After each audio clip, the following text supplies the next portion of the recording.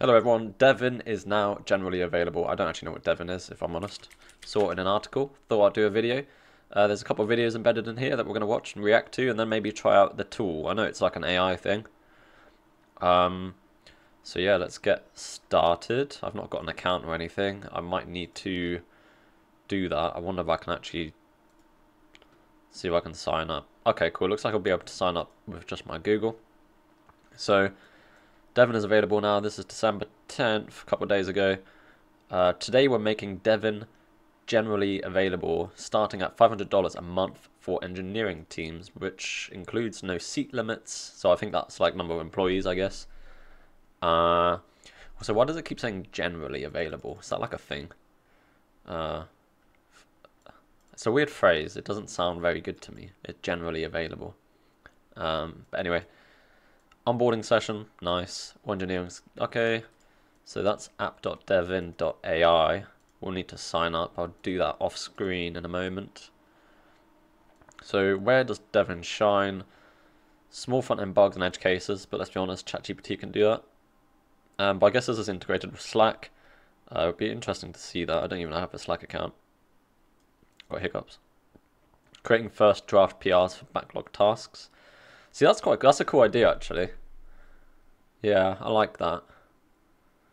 God, that would really speed up development, because not only do you know exactly where to kind of look at the code.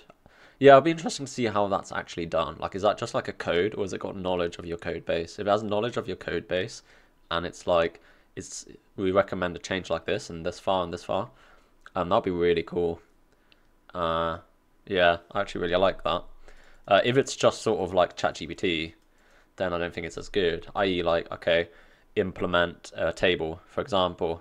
If it's just the code for that, and you still have to sort of do all of the other work yourself, it's okay, but I would just use ChatGPT, personally. Making targeted code refactors, VS Code forks, blah blah blah. So it's give Devin tasks that you know how to do yourself. Tell Devin how to test or check its own work. Okay, that's quite cool as well. Break down large tasks, that's always useful. I think the key thing is here, can this like integrate with your actual code base? I think that's what we're missing. I think there's definitely people trying to do this with tools, but I think the key thing is like having your actual code base integrated and the AI, whatever you want to call it, being fully integrated and understanding where everything is and how it all works together. So let's have a look at this. Every single time you want to do a new integration now, the new workflow is Devin does the first leg of the integration. And Devin actually gets all the docs. Every single time you want to do a new integration now, the new workflow is Devin does the first leg of the integration. And Devin actually gets all the docs, all the API keys, and we say, Devin, here's the workflow we want you to follow.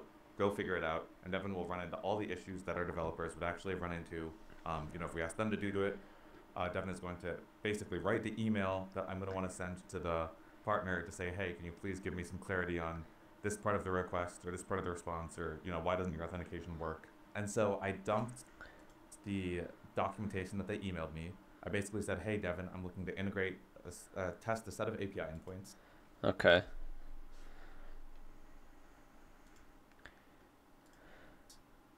I was very specific about try all these endpoints, please. It's a lot of information. Kind of like chain these together into a workflow and let me know if it works.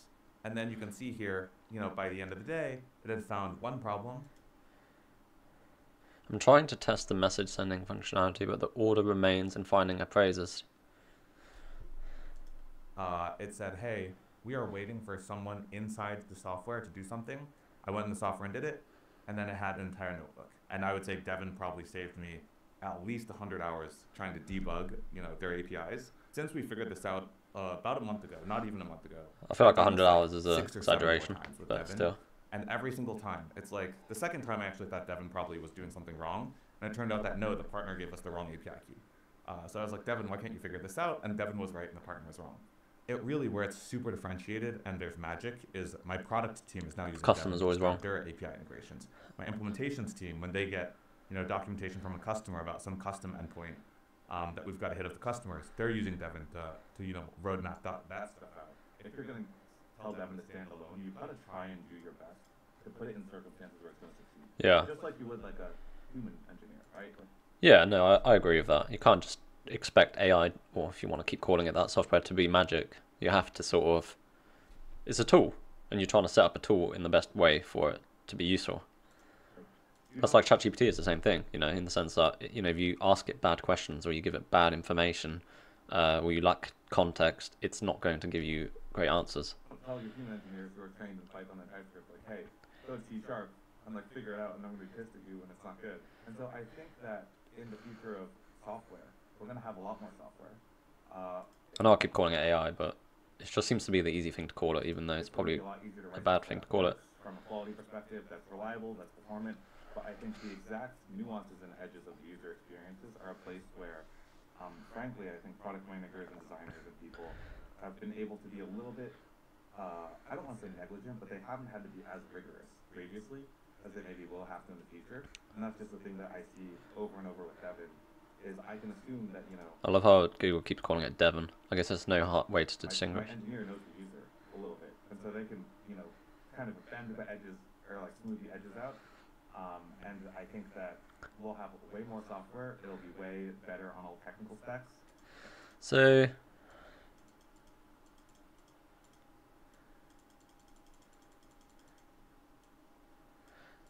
I do like that. I mean, third-party integration is, I think, just generally something you hate in software engineering, because you just want to focus on your stuff, right?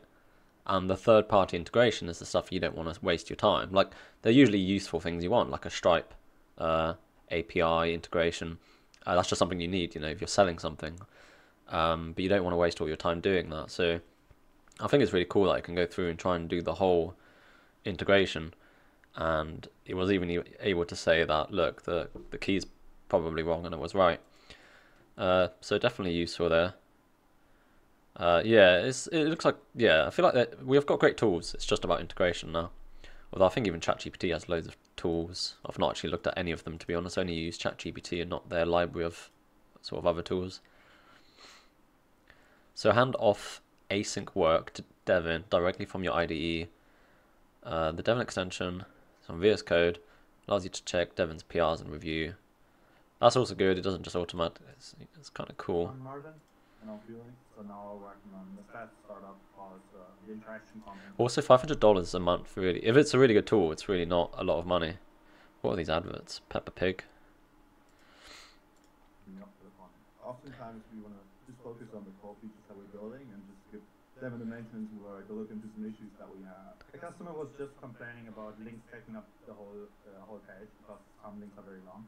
And then we just texted one stack message to Devin. Devin implemented it, truncated links from now on, and actually looks so much better in the actual app. Yeah, that's quite an easy thing to do, I think. Like, ChatGPT wouldn't struggle with that at all. Obviously, I know I keep saying that, but obviously the key difference is the integration. The recent thing was I was working on a problem, and I realized that like one of our endpoints was like just missing schema validation. So it's just sort of typing. I was sending Devin a message into the app. Oh. My hands are in the wrong place, which is why I'm typing like an absolute idiot.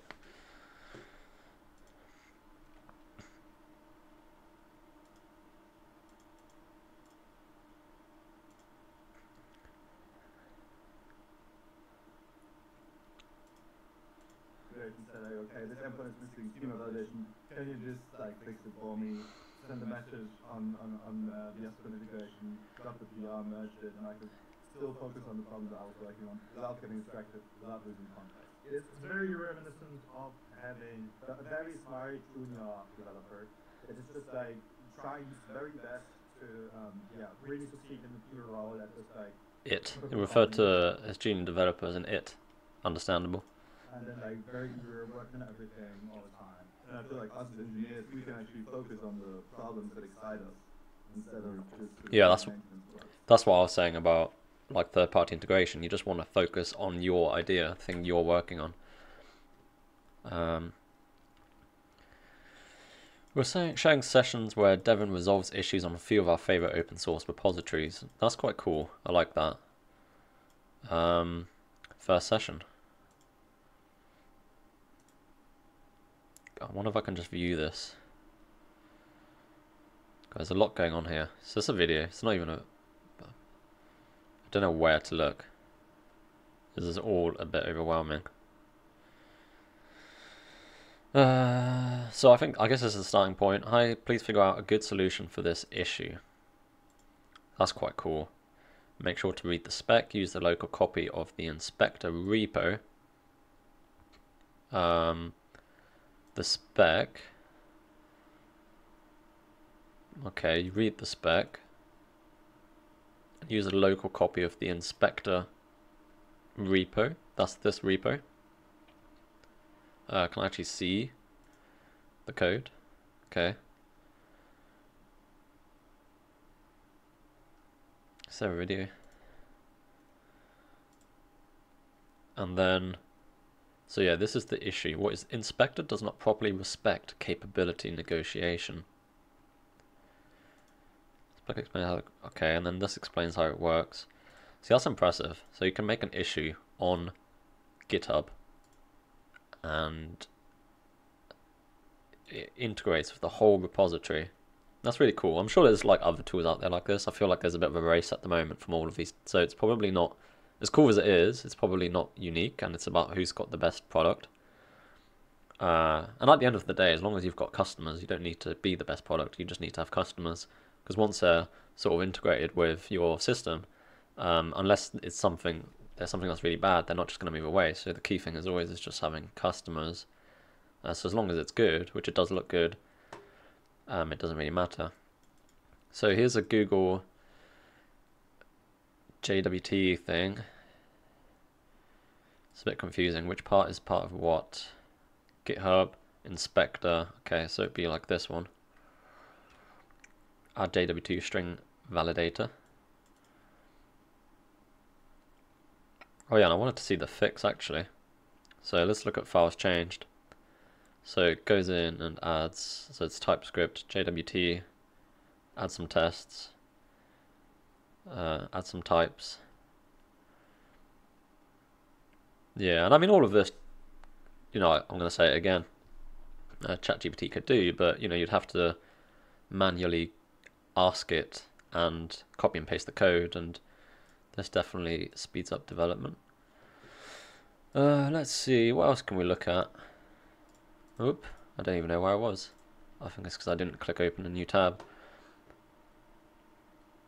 Pretty cool. I might, what I'll do is, I probably won't do it in this video. Let's do, I'll just call it tools 1. The name of these folders are absolutely terrible. I used to have a tools for review tab, bookmark folder, but I didn't get around to, yeah. $500 a month. I guess that's the only thing. Can I test it without spending $500 a month? That would be the cool thing. I always think, you know, I don't expect everything to be free. Like, you do need to make money, but it would be nice if you could sort of test it at least. But yeah, that's it. So that's Devin. You can have a look at that if you're interested, and I think it looks quite cool.